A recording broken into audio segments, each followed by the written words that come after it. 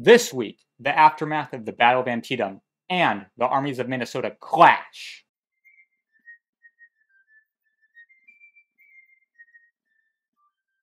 Old General Robert.E.Lee spends the 18th anxiously worrying about being pursued by Major General George B. McClellan. And after a truce to bury the dead, he orders his commanders to withdraw from Sharpsburg. He also orders his commanders to form corps. Lee forms a rear guard of 45 heavy guns, 2 brigades, all under the command of Brigadier General William N. Pendleton, who form a rear guard at Butler's Ford. On the 19th, Union Brigadier General Charles Griffin sends out 2 regiments, the 4th Michigan and 1st U.S. Sharpshooters, to pursue the Army of Northern Virginia. They go crashing into Pendleton's rear and do work against the beleaguered rebels, capturing 4 cannons. Pendleton reports this to Lee, but a mix-up in communication leads Lee to believe that all the cannons have been lost. After a successful day for the Union, the troops are recalled. Major General Fitz-John Porter sends out 2 of his brigades on the morning of the 20th against the rear guard again. One of these brigades is of regulars, which assaults Major General A.P. Hill's force ahead of the ford. Confederates are forced back across the ford, send them to charge the Union again. Porter's artillery breaks up the charge, and his infantry repulses it. Porter then sends in 3 more of his brigades to take the heights on the other side of the Potomac, but the Confederates rallied and reformed on the high points. Union can't seem to push the 2 divisions there. Porter doesn't wish to risk anything and orders a general withdrawal. His forces fall back, except 1 regiment, the 118th Pennsylvania, or Corn Exchange Regiment. Their colonel will only follow orders through the very strict chain of command. By the time that order gets through, the regiment takes 36% casualties. It's a Confederate victory. They held the heights. The Union lost 73 killed, 163 wounded, 132 captured or missing. The Confederates 36 killed, 267 wounded, 6 captured or missing. The cost of the battle dissuades both Lee and McClellan from engaging again. Thus ends the Maryland campaign, a Union victory. The Union suffered 14,756 casualties, and the Confederates 16,409. McClellan has repulsed the Confederate assault on the capital, and the Army of Northern Virginia is on the retreat, back to its namesake state. But back to the 19th. For the Battle of Iuka, Mississippi. Ever since Major General Ulysses Grant has gotten his 100-men army, he hasn't been able to do anything except guard communications and supply lines. Major General Don Carlos Buell has been heading the offensive for the federal forces in the West. But now the war has changed there. The Union is no longer on the offensive, but has to play defense. While General Braxton Bragg wishes to engage and destroy General Buell's Army of the Ohio, but in order for there to be even the slightest possibility of that happening, we must make certain Buell will receive no reinforcements. Grant must have no way of knowing about Buell's situation, and or no way of being able to react to it. For this, he entrusts Major General Earl Van Dorn and Sterling Price, veterans of the Battle of Pea Ridge, with the reformed Army of the West. They are to stop Grant's army. On the 13th, Sterling Price, with a 3,000 or so man vanguard, reached Iuka and skirmished with Union pickets, defending the depot nearby. On the 14th, Union garrison burned the depot and left for Corinth. The leader of this garrison is relieved of command for this foolish action. General Price sits in Iuka, waiting for Major General Earl Van Dorn to arrive with his 7,000 men so they can press the assault. Major General Grant will not just wait around. Iuka is an important town, the meeting point of a major road and a railroad. Major General William Rosecrans comes up with a daring plan, as Iuka is his area to cover, and he knows it quite well. Major General Edward Ord will be given 3 divisions, who in total number 8,000 men, who will move directly east along the Memphis-Corinth Railroad to take Price head-on. While Rosecrans will move from a further south position using the Mobile and Ohio railroads that press east, so he can cut off Price's retreat. To do this, he has 2 divisions, who number 9,000 men. Grant decides to keep his headquarters with Ord's forces. On the 18th, Ord arrives and skirmishes with Price, but Rosecrans is still 20 miles away. On the 19th, Rosecrans makes a decision. He will use only one road, Washington Road, in his march. Grant decides to move Ord closer, but not to engage with Price until he hears the sounds of battle, and Price makes a decision. He declines Ord's offer of surrender, and then he receives word from Van Dorn. that he won't move to Iuka and instead they should meet at Rienzi. Price decides he will make that move tomorrow. At 4 p.m., Rosecrans's lead brigade, Colonel John B. Sanborn's, disperses Confederate pickets. The battle has begun. His two divisions of Brigadier General Charles Hamilton and Brigadier General David S. Stanley rapidly push forward until 4:30, when Price sends in his only division under Brigadier General Lewis H. Whittle to counterattack. Sanborn's brigade is battered. It is of no matter. Ward will move in soon. Hamilton deploys his other brigade under Brigadier General Jeremiah C. Sullivan. The battle is fierce, with the two forces being disastrously close, making large formations hard to form. Confederate Brigadier General Louis Herbert charges with his brigade. He takes a volley at 300 feet away from the entire Federal line before him.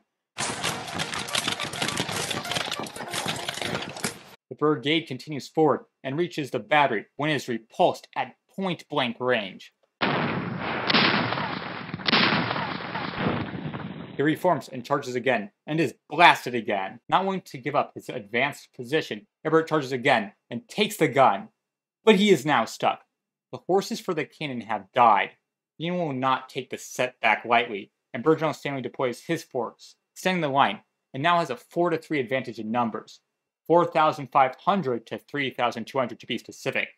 The Confederates try to push, but Stanley's forces repulse the enemies. The forces continue to engage at a close distance. But no major movement is taken until 9 p.m. when the battle is ended. But this doesn't mean it wasn't deadly. As Price recalls, the fierceness of the battle he has never seen surpassed. That night, after talking with his generals, General Price withdraws, using the road Rosecrans did not take. The Union suffered 782 casualties to 700 of the Confederates. But they do reclaim what was left after the burning of the garrison on the 14th and the city. Why did Ord join in the fighting? Well, he couldn't hear the sound of battle due to an acoustic shadow. It doesn't matter. Grant is pleased with the result. I cannot speak too highly of the energy and skill displayed by General Rosecrans in the attack, but the endurance of the troops under him. General Ord's command showed untiring zeal. The direction taken by them prevented them from taking the active part they desired. Price is not as pleased. He did survive, but is weaker than before the battle, and lost his divisional commander, Brigadier General Whittle, who caught a bullet in the eye. But he is able to move to Major General Earl Van Dorn. From there, we return to the east, and the aftermath of the Battle of Antietam. Throughout the summer, I have reported the writing of a proclamation from President Abraham Lincoln. After urging from Secretary of State William Seward, he agreed to wait till a major Union victory. Antietam qualifies, so on the 22nd, he releases the Emancipation Proclamation. By the President of the United States of America, a proclamation. I, Abraham Lincoln, President of the United States of America, Commander-in-Chief of the Army and Navy, thereof do hereby proclaim and decide that hereafter as heretofore, the war will be prosecuted for the object of practically restoring the constitutional relation between the United States and each of the states, the people thereof, in which states that relation is or may be suspended or disturbed.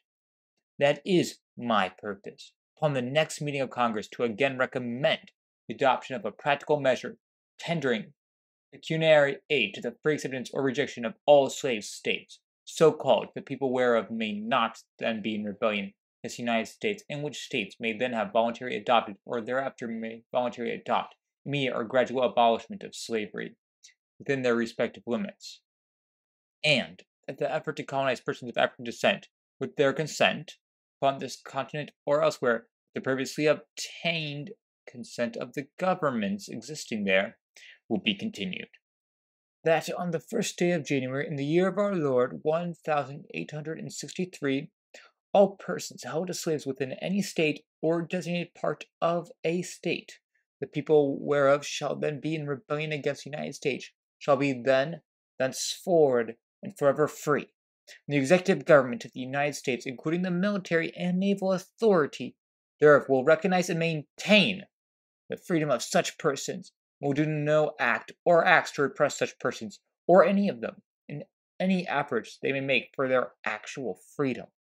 That the executive will, on the 1st day of January, aforesaid, by proclamation designate the states, and part of states, if any, which the people thereof respectively shall then be in rebellion against the United States, and the fact that any state or the people thereof shall on that day be, in good faith, represented in the Congress of the United States by members chosen thereto, at elections wherein a majority of the qualified voters of such state shall have participated, shall in the absence of strong countervailing testimony be deemed conclusive evidence that such state and the people thereof are not then in rebellion against the United States.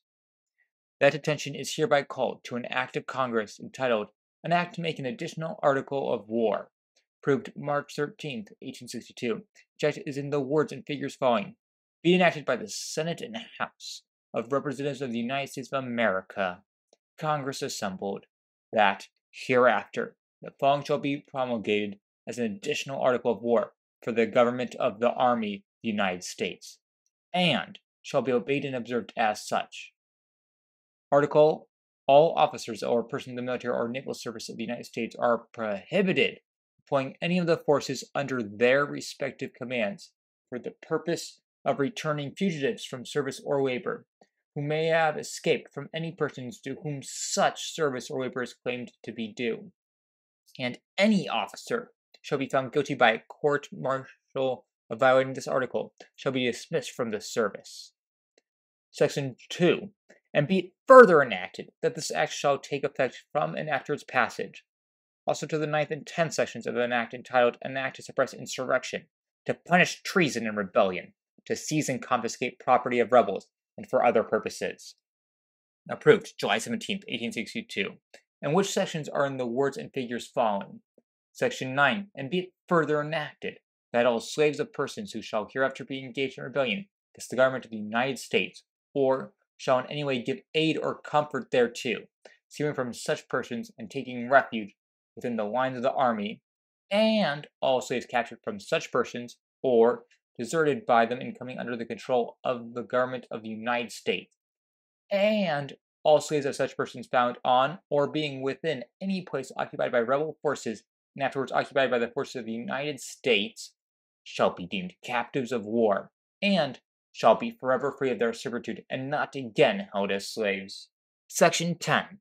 And be it further enacted that no slave escaping into any state, territory, or the District of Columbia from any other state shall be delivered up or in any way impeded or hindered of his liberty, except for crime, or some offense against the laws, unless the person claiming said fugitive shall first make oath the person to whom the labor and service of such fugitive is alleged to be due is his lawful owner, and has not borne arms against the United States in the present rebellion, nor in any way given aid and comfort thereto, and no person engaged in the military or naval service the United States shall, under any pretense whatever, assume to decide on the validity of the claim of any person to the service or labor of any other person, or surrender up any such person to the claimant, on pain of being dismissed from the service. And I do hereby enjoin upon and order all persons engaged in the military naval service of the United States to observe, obey, and enforce within their respective spheres of service the Act and sections above recited.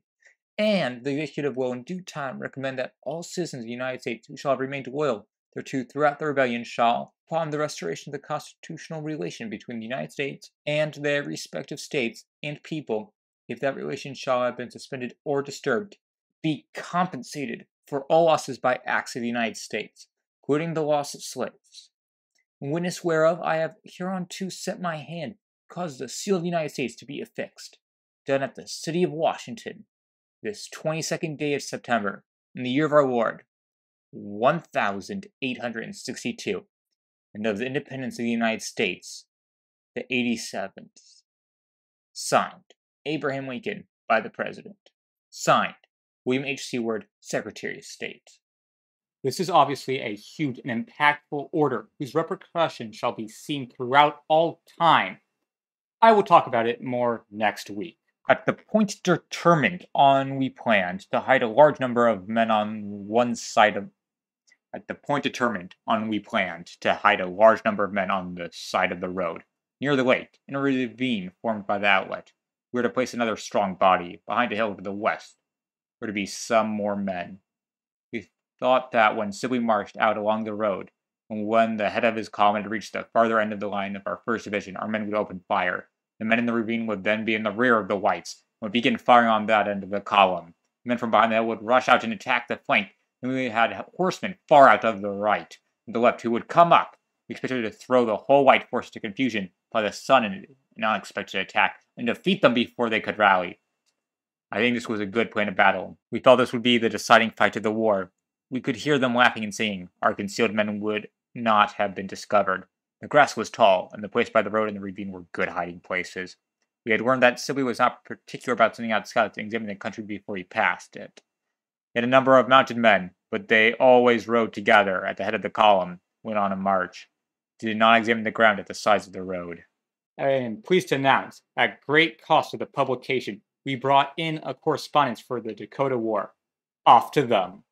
On the morning of the 23rd, at 4 a.m., Sibley's camp was awakened. At 7 a.m., they traversed the camp for breakfast, except for one regiment, the 3rd Minnesota, a regiment still angered by its own surrender earlier in the war. They are famished, so they then, without orders, drive their wagons to the Upper Sioux Agency, unknowingly in the direction of a Sioux ambush. Our men were lying, hidden, waiting patiently. Some were very near the camp lines in the ravine, but the whites did not see a man of all our men. I did not think they would have discovered our abundance. It seemed a considerable time after sunup when some 4 or 5 wagons with a number of soldiers started out from the camp in the direction of the Old Yellow Medicine Agency. We learned afterwards that they were going without orders to dig potatoes over at the agency, 5 miles away. They came over the prairie, right where part of our line was. Some of the wagons were not in the road, and if they had kept straight on, would have driven right over our men as they lay in the grass. At last they came so close that our men had to rise up and fire. This brought on the fight, of course, but not according to the way we had planned it. Little Crow saw it and felt very badly. The Dakota surprised the Minnesotans. The 3rd Minnesota fought back just as hard. 200 Union infantry strike the Sioux warriors, and 70 stay in reserve. The 3rd Minnesota don't break ranks and are able to lay down a consistent fire. Our thorough drill in the south showed here to good advantage. Our skirmish line moved steadily forward, firing rapidly, forcing the enemy back towards the bluffs of the Minnesota River. The scene from the reserve at this point remains vivid in my mind. The savages formed a semicircle in our front, to the right and left, moving about with great activity, howling like demons, firing and retreating. Their quick movements seemingly to multiply their numbers. We were whipped them in fine shape, driving them back over the undulting prairie. A retrospect brings to mind Tennis's charge of the Light Brigade, with Indians to the right of us, Indians to the left of us, Indians in front of us, whooping and yelling, when suddenly an officer from General Sibley came charging in upon us, hastily calling for Major Welch. Approaching that officer, he spoke a few words to him, then wheeling his horse, he shouted, "Get back to camp the best way you can!" Spit away as though he had just escaped out from the mouth of hell. Little Crow rode at a short distance from a mounted group, and swinging his blanket above his head, gave the war whoop, when an answering yell rang from the prairie, and scores of Indians not before seen rose from the grass until, when it was present state, the whole prairie seemed to be alive with them. Colonel Sibley hears of the disaster unfolding before him. One of his veteran regiments is exposed, so he hands the order to withdraw to one of his officers, who rides with haste towards the wayward infantry. The reserves about faced. The skirmishers on the right came running up in on the reserve. Sergeants McDonald and Bauer on the left kept the line of skirmishers steady, fighting their way back to the reserve. About from this point, about 1 mile from the camp, back over the line to over which we had just moved, was disordered and independent, each man doing his best. Few and few Salade was poured into their converging ranks. Our line of retreat lay down a descent to the creek we had crossed, with rolling hills on either side. Here was pandemonium itself. Indians to the right of us, Indians to the left of us, Indians behind us, charging and yelling. The commander of the 3rd Minnesota is wounded, but the regiments make it back to camp, reinforced by the Renville Rangers, a regiment of light infantry sharpshooters of mixed descent. These Rangers hold off the Sioux warband long enough for the 3rd Minnesota to regroup and return to the fight. The soldiers charge without orders, crashing into the mess of Dakota warriors, and At this time, Lieutenant Olin of the 3rd with about 50 men made a wild charge, completely routing those in our front. The charge was so sudden and unexpected by them that we came nearly to hand encounter. 14 or 15 were here killed and fell into our hands, having no time to carry them away. About the din of musketry and the war whoops of the Indians. Remember the horse boats of Sergeant J. M. Bauer, roaring like a madman. Remember Murfreesboro! Fight, boys! Remember Murfreesboro! The friendly Dakota gets the worst of it, with one warband suffering a 61% casualty rate. Little Crow's men are broken up, and Colonel Sibley notices, ordering the 7th Minnesota to assault the Sioux with artillery. The rest of the 7th Minnesota takes up positions in the battleworks. Colonel Marshall, the regiment's leader, extends his line in a giant skirmishing formation and presses on. Gradually advancing the line, the men keeping close to the ground and firing as they crawled forward. I gained a good position from which to charge the Indians. Here we were joined by Captain Grant's company, the 6th Regiment, and charged, successfully dislodging the Indians. Marshall then leaves behind men to guard the cannon, as the rest move to pursue the retreating Sioux. But an order from Colonel Sibley stops them. Sibley is not comfortable with the victory yet. He orders a company of the 6th to take the ridge. The company finds a Dakota party ready to flank Sibley.